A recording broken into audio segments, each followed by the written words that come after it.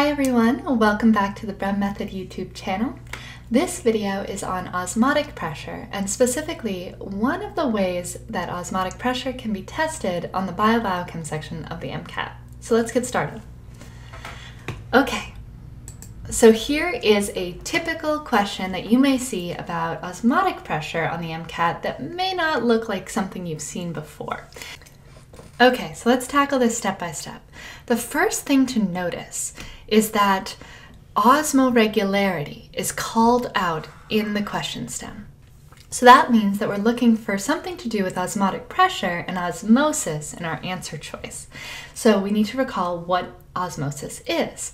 And simply, it's the idea of water moving from one compartment to another, usually through a membrane, in order to balance out the osmolarity, or the ratio of solute to fluid, in both compartments. Our goal is to always have an even balance of solute and water on both sides of a membrane. And oftentimes the solute cannot cross the membrane, and so the osmotic movement is done by water from one side to the other. So an easy way to remember this, my way of remembering this on test day, is to say to yourself, water always follows solute. Wherever there's more solute, the water will move in that direction. And we're going to use that base concept to establish how to answer this question today. So let's start off with a drawing of a blood vessel. Here's our blood vessel, and just a reminder, blood vessels are not just in a vacuum in space, right? They're in our body, and they're surrounded by something called the interstitium. And the interstitium is a combination of membranous material, support structures, and most importantly, fluid, right? So there's a whole bunch of fluid outside of our blood vessels and organs that are really kind of supporting us and balancing out the ratio of water to solute in our various blood vessels. So that interstitium, that interstitial that we're talking about, is usually very fluid filled, but should still have a balanced amount of solute to water compared to the vessel. Now in the human body, the average osmolarity is 300 milliosmoles. So that means in both the interstitium and in the blood vessels, we want to have an osmolarity of 300 milliosmoles. The exception, of course, is the kidney, where our goal is to actually increase the concentration of solute before excreting it out as urine. So in this situation, what we've done, according to the question stem, is we've increased the concentration of albumin in the bloodstream. Now, albumin is a protein. We're told it's a protein. And when we're talking about the ratio of solutes to fluid, solutes to water in osmosis, anything that's not water is usually a solute. That includes proteins, ions, carbohydrates like sugars, right? Glucose, even fats, right? Anything that's not fluid, right? Anything that's not water is going to count as a solute. Doesn't matter what it is. So albumin counts as a solute. So really what we can say is we've increased the solute concentration of the compartment that is the blood vessel. So when we've increased solute concentration, that means that we've increased the osmolarity. So there's two ways to fix this, right? Either we move albumin from the blood vessel to the interstitium, or we move water, fluid, from the interstitium into the blood vessel to balance out and reestablish that 300 milliosmoles. So here's the thing that you need to remember for the MCAT. When we're talking about osmolarity, we're talking about water movement. We're not talking about solute movement. So we can say that what we're looking for is an answer about water movement, not solute movement. Because remember, osmolarity, osmosis, osmoregulation, all is to do with water movement in response to an increased solute concentration in one compartment. The albumin moving here is not our answer, because that's not osmoregulation. So we can actually eliminate C. Now, let's take a look at the other answers. An increase in immune response. Does that have anything to do with osmoregulation?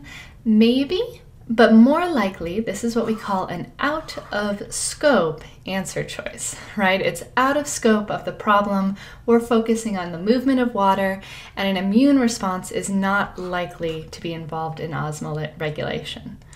Okay, so now we have a drop in blood pressure or an influx of interstitial fluid into the bloodstream. Now, D already says exactly what we've drawn here in our diagram, right? But let's also prove why A is actually the opposite of what's going on. Hopefully intuitively, you would think that doesn't seem right, but let's talk about why that's true. Okay, so when we increase the movement of fluid into the blood vessel, right, like we're doing here, so we're increasing fluid in to the blood vessel. That means that we're, by definition, going to have an increase in blood volume, right? Volume. Increase in blood volume means that there's just more fluid in the vessels, right? Now this, by the way, just for your knowledge, this is a little out of scope of the MCAT, but this often happens on the venous side of the cardiovascular system. So what happens is that we increase blood volume, and then as this goes through the cardiac system, right, as this goes into the heart, we're actually going to increase our ventricular stroke volume.